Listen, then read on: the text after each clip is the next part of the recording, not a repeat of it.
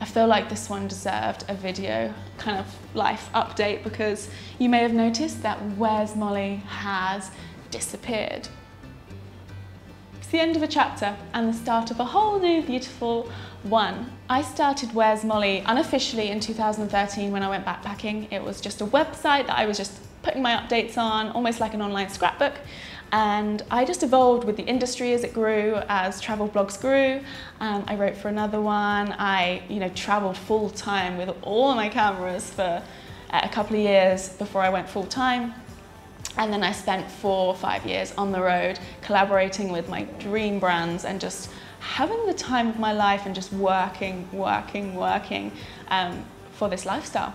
To try and summarize where I'm at, they say you travel so far, you find yourself, and I think that quote sums it up in a nutshell. When the pandemic hit, of course the travel industry was, and it kind of still is 2 years later, and that had some pretty big effects on my travel business. I was forced to stop working, to stop traveling, to stay in one place.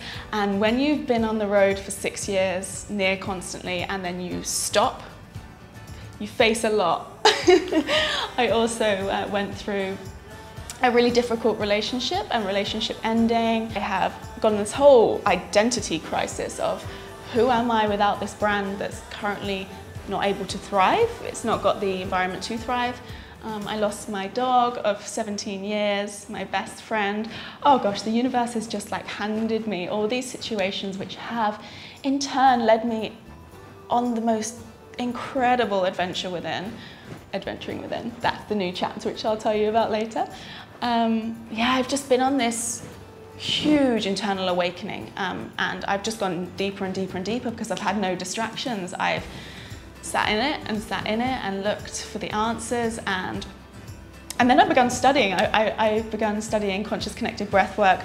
I began studying the modalities that were helping me come to this beautiful place. And so now I'm training, and the new chapter will involve a whole section of well-being and yoga and breathwork and sound healing. So many silver linings. I would never have chosen for my career to stop like that. So I can only be grateful that things turned out the way they have. Ironically, when I stopped traveling, I found what I was looking for. It wasn't easy. Coming out of that, it's been really important for me to honor those internal changes in my external environment and in my job and how I spend my days. And I simply don't wish to be the face of Where's Mollie anymore. Where's Mollie as a business was built on the Mollie that went traveling and backpacking and that was searching for something. That identity is one that I'm ready to shed. In my eyes, this is the start of a whole new chapter in evolution. The website, you may have noticed, has rebranded from where'smollie.com to weareglobaltravelers.com. I feel weareglobaltravelers.com is kind of the merging of Global Travelers, the events that I've been running for 4 years, and Where's Mollie. So it's the same site, so if you're looking for any travel guides, anything that I've ever done previously, it's still on the site. It just has a whole new look to it. It's a community. It's so much bigger than just me. And we now have a team of regular contributors.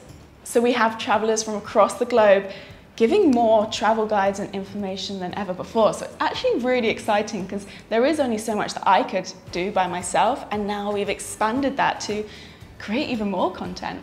And at the same time, this enables me to step back from full-time travel, which isn't something I desire at the moment. And it allows me to begin a new adventure, which you may have seen, called Adventuring Within.